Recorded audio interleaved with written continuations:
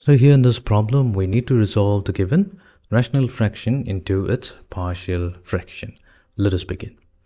Now, here we observe here that the given rational fraction, the denominator portion is composed of three factors. One of the factors is x minus 1 multiplied to two factors, so x squared plus 2, that's the factor, but it's repeating twice.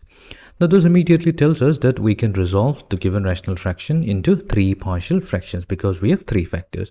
So let's say these rational fractions, this particular rational fraction has the partial fraction given by a over x minus 1. This is going to be the first partial fraction. Then we have bx plus c divided by x squared plus 2.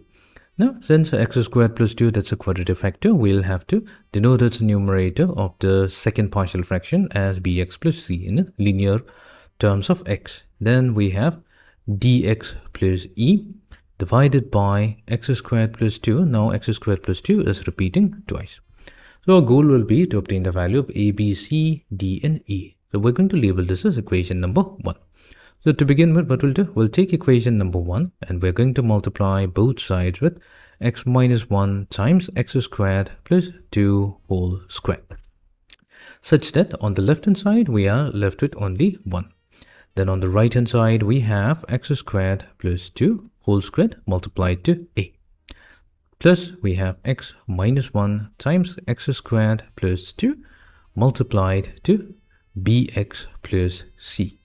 And then we have x minus 1 multiplied to dx plus e. So this gives us a new equation, and what we can do in the next step, we are going to equate the coefficients of like powers of x in both sides, and this is going to give us the few equations. So let's state the equation. We have a plus b equals to 0. This is going to be one of the equations. Let's label this as number 1. Then we get the next equation, which is going to be negative b plus c equals to 0. So this is going to be the second equation. Then we have the third equation, which is given by 4a plus 2b minus c plus d equals to 0. So this is equation number 3. And then we have the fourth equation given by negative 2b plus 2c minus d plus e equals to 0. Let this be equation number 4. So if we solve equation 1, 2, 3 and 4, that's going to give us the values of a. So a comes out to be equals to 1 over 9. The value of b that comes out to be equals to negative 1 over 9. C value comes out to be negative 1 over 9 and d value comes out to be negative 1 over 3. And e value comes out to be negative 1 over 3. So now that we have the values of a, b, c, d, and e, we're going to substitute this in equation number 1, such that we have 1 over x minus 1 multiplied to x squared plus 2 whole squared. This will be equals to, we have a over x minus 1, so that's 1 over 9 times x minus 1.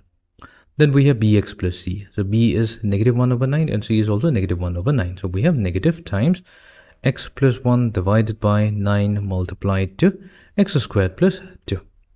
Coming to the third partial fraction, d value, that's negative 1 over 3 and e value is negative 1 over 3. So we have negative times x plus 1 whole divided by 3 times x squared plus 2 whole squared.